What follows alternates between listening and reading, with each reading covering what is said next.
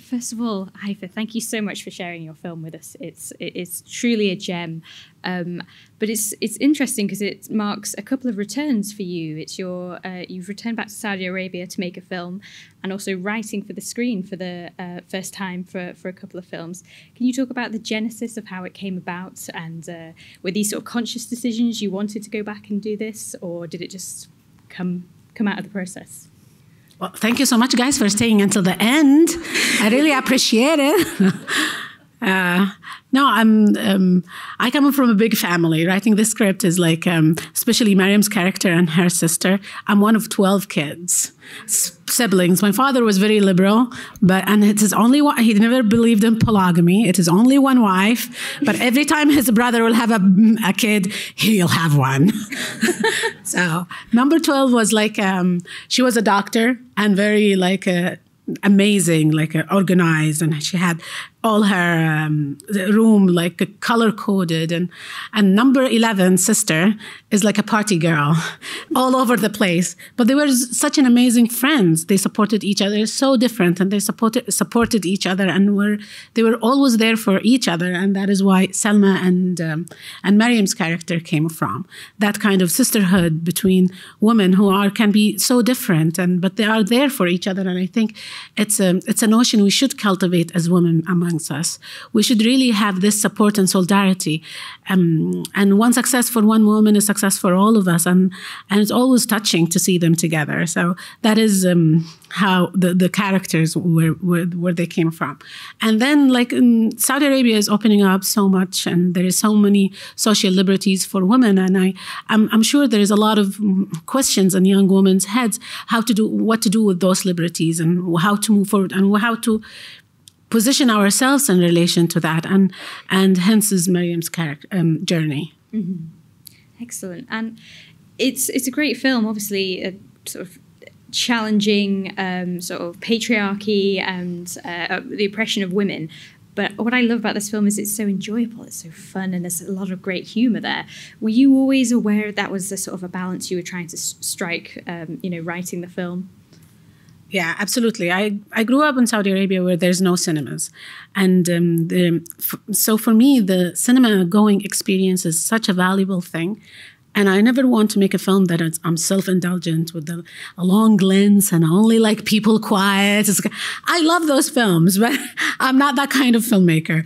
I'm a filmmaker who always thinks, I love the audience. I would love it if they can laugh or understand that joke and tell them a story. Maybe they cry a little bit or have fun. And for me, the audience experience, I always write with audience in mind. And when I write a joke in a place that is so far away and so different in Saudi Arabia, and I find people laugh, I feel amazing. I feel like I'm so smart. It gives me that self of accomplishment. And so yeah, for me, I see myself all the time as an entertainer. And how can I make a film where people can learn something about the world and where I come from, but also enjoy that experience and it is just like it's fun, like for them to be in a film like this. So that is always my goal. Yes. And the cast, a lot of the cast aren't professional actors, and I think they're some stunning, authentic performances. But can you talk a little bit about how challenging that might have been with a few of them? Yes. Well, Mila is an aspiring TV star, and I saw her some of her work, and I really liked her. She asked for an astronomical figure and personal assistant, so I had to bring her back to reality. This is an art house film, all right, Mila. But she's. After the first negotiation, she's amazing. I really love her. She's such and I have so much respect for women in Saudi Arabia who take acting as a profession, because it is like in the conservative societies, like they don't expect women to be a performer, and always there is so much there is so much they have to stand up for, not only their families and everything, but the whole society looks at them as they're not respectful, or they did something that is, that is shameful. And there is so much dignity, I feel, and sticking with art and being a performer and and believing in yourself regardless what the society thinks of that. So I have so much respect for her. And then we try to find like the sister who should be funny and spirited and all that. And Dai is an Instagram star. I don't know what that means. She has a lot of like small comedy sketches. Intellectually, I find them a little, but what I liked is like that she put herself out there. And it's hard for women to be comedians and be silly and funny and not uninhibited. And I called her for an audition, and she came and she gives the most amazing, like, carefree, and she wasn't she wasn't really afraid to be judged. She was willing to put herself out there, and also I found that very incredible and very touching, and that is why it was her first acting experience, and she's amazing. Like, she's getting a lot of offers now, so if I ask her again, she will be like, Mila is like, this is my list of demand. I was like,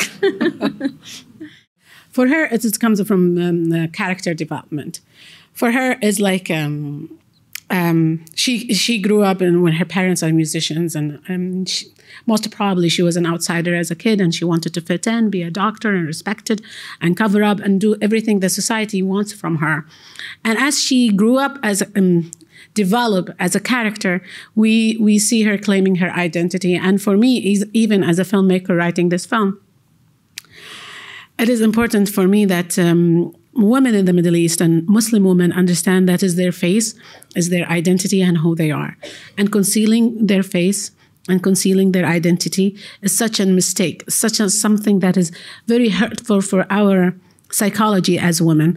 And I think it should come from us, like from me as a Muslim filmmaker. It should come from Muslim female scholars who are re-examining a lot of the literature that has a lot to do with women's psychology. I grew up in Saudi Arabia where Saudi Arabia was very conservative, and a lot of the ideology is like, my body, I'm a piece of cake, and if it is exposed, there will be a lot of flies. So I have always to cover it. And that is such a destructive thing to tell a young girl. It is and we really need to reconstruct our psychology as Muslim women. And we should not be the face of like, we should be who we are. We should represent ourselves before than anything else. And individuality is very important. And when it comes to extras, when I work in Saudi Arabia, I work like almost like in a neorealistic style. Everything, it's almost like a documentary. It is not like in the West, you bring extras and you dress them up and you tell them, and they leave their personality behind. And here, the extras come with their personality and whatever they want to do. So I tell them exactly, now act exactly like you are in a wedding. Exactly, everybody take their personality and bring it. And yes, in weddings, like it is the big party where women can be themselves and have fun and joy. And when the brides come, the groom comes, they have to cover. Some girls, they don't want to cover, like, it is a moment where they can sneak in and just watch and have fun, and some of them will cover completely. It is all about personality. Yeah, no, women can drive, and also the dress code for women has eased up a lot in Saudi Arabia. Brilliant. Yeah. Okay. And is it the movement restrictions that's also improved since you yeah, and even women can drive now without permission, can travel without permission from the male guardian and can apply. And a lot of people think it is like very common sense, right? It is something that is very basic. But I think it allows women to have direct control over their potential, what they want. I remember when I went to, started working in Saudi Arabia, and I was like just a fresh college graduate, and I landed a job in an oil company, and I was so happy, but I have to hire a driver to take me there every day, and he's always late, and he took a big slash of my salary. But I never felt like I can reach my potential, not because of my work or anything. It's all because of the gender restrictions around me.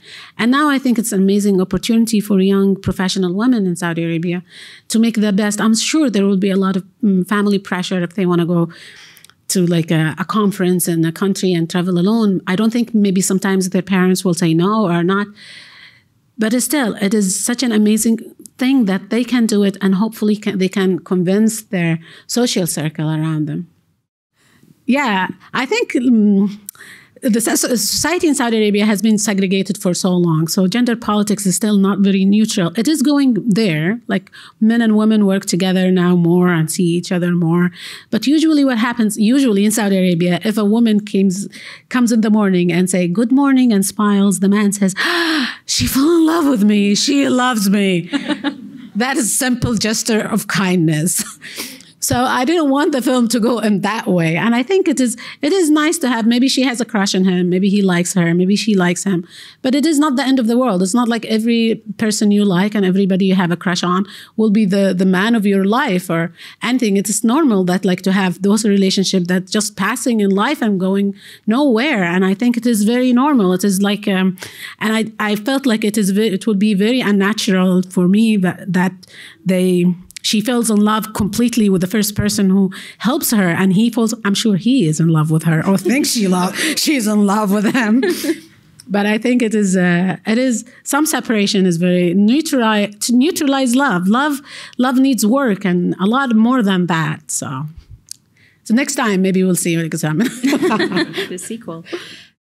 The film will be released in May, and I'm a filmmaker. People always think that I'm controversial and I bring a lot of issues about women and stuff like that. But they know that I do it with a lot of respect and a lot of heart. And I think it is to bring a change in a place like Saudi Arabia where there's so much happening and people sometimes are nervous with the change and all that. I feel it is important to be kind and allow people to embrace change on their own pace. And I think my role as a filmmaker is to create an atmosphere where people are relaxed to discuss ideas and hopefully foster that to change, not directly or indirectly, just like bring that atmosphere where people talk about a movie over a cup of tea, and hopefully they talk about women and they discuss their daughter's future and stuff like that. And I feel to change values, you have to do this. You have to invest in time and energy to, and I hate to say educate people, but give them the chance to self-discover and have this, because culture comes with accumulation of a lot of things, and part of them is film. So people appreciate that. They appreciate that I'm not very confrontational, and I don't try to expose the culture. It is not my intent, and always my intent is to tell a story, and I hope to entertain people with telling a story and not to preach to them. So that allows me to hopefully release the film in May in Saudi Arabia, and I'm sure there will be a lot of conservative people who think women should not make films and should not make films about women and stuff like that, which I anticipate and I accept. But I hope there will be also some people who embrace this message, and there's some girls who will understand what it means to have a passion to be happy, and hopefully they put themselves out there and maybe become singers or performer artists or doctors or whatever they want, and fight for it, because it is not like in the West you can do whatever you want. And I certainly come from a very liberal family, but still my mom wanted me to be a doctor. I was like, it was a huge disappointment. I could not be a doctor. And then engineer, I couldn't be an engineer. And professor, I couldn't be a professor. It was going downhill. And then an artist, it was like, she was like, but she's happy now and proud. So that is what it counts. First female Saudi Arabia. That's pretty good going. Yeah. That's quite good. That is why I tried to tell her. Yeah, the industry is still developing, and there is a lot to build an industry. You need a lot of training for people to come. And this film was like a co-production between Germany and Saudi Arabia, so there was a lot of like expertise coming from Germany, and we tried to train a lot of people. But it was hard for us. There was no casting agents, no location scouters, and all that. We have to do all on ourselves and recreate the wheel on a lot of things. And there is a lot of talk to have an academy for the arts and all that. But there is a huge hunger for film, because film wasn't allowed for so long. So it is novelty in Saudi. So a lot of people want to go to the movies, and the exhibitors want to show of course, all the Marvel and hero films and all that, and some Egyptian films like that is full-blown comedy, which is really very commercial. I think art house films or films like this it needs to be nurtured. Like here in the West, like those films really need to have a niche kind of release and has to be put in a way that is, you gather audience and you try to build audience around them. So it is a very similar situation in Saudi Arabia. And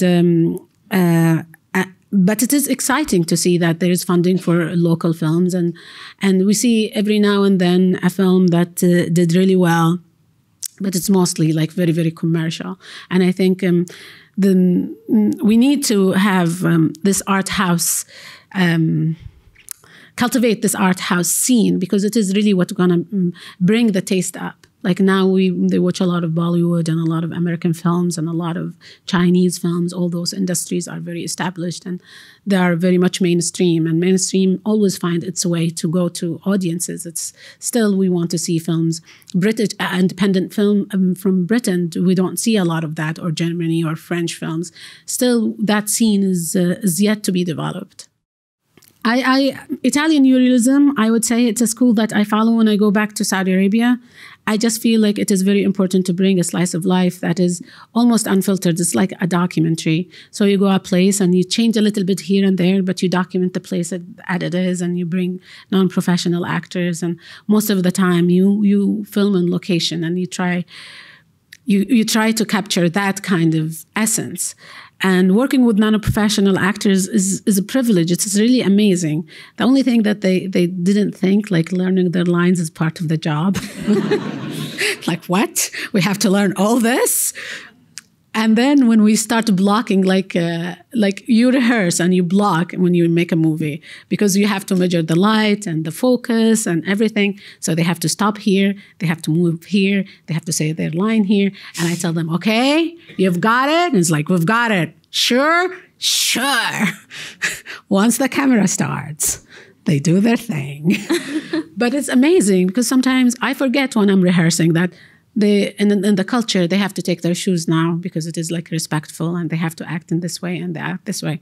But for them, that is, it's the camera is rolling, they have to give me the real and truth and essence.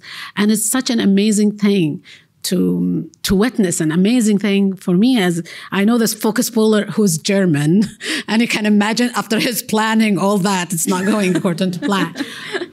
But it is amazing for me is like to see them opening up and wanting to give me an authentic portrayal of who they are. And it is hard to do it with with professional actors because they are trained to embody a character. It is hard to bring them to a stage where they are who they are. And so it is amazing to work with non-professional actors. And that school I try to always incorporate when I'm working in Saudi Arabia. Non-American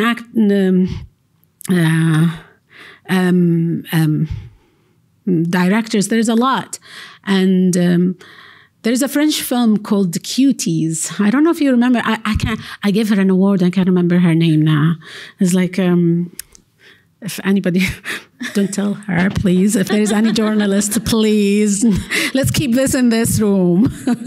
But she's an amazing, a French actor from an African descent, and she made this amazing film about a young woman who's discovering modernhood and what it means to be to grow with all this kind of Muslim heritage from that culture and be just a young teenager and a culture where there is so much hype and so much sexualization for teenagers.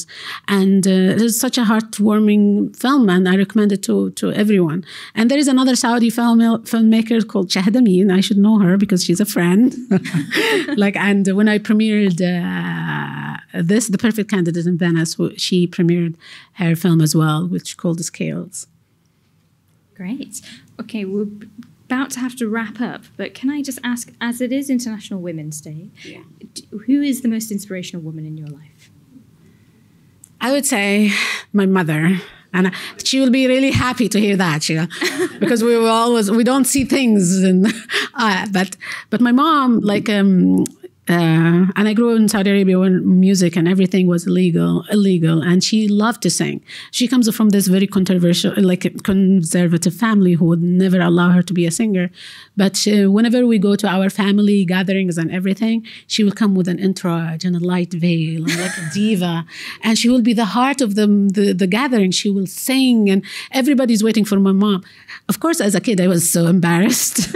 And I don't want to tell you when she comes to my school, who's a Taliban school in Saudi Arabia at that time, with all that kind of perfume and things like that. But it taught me what defiance is. It taught me what to be true to oneself and hold to the values you create for yourself. So, lovely. I would say my mom. Oh. Very traditional from a Saudi girl, but my mom is very non-traditional. So you will love her if you see her. Oh, that's great. Thank you so much for sharing. And I just want to say a big thank you to Modern Films who gave us this preview, and they're releasing the film at the end of the month. If you enjoyed it, please do tell everyone you know. Our female filmmakers aren't just for International Women's Day. They're for all year round.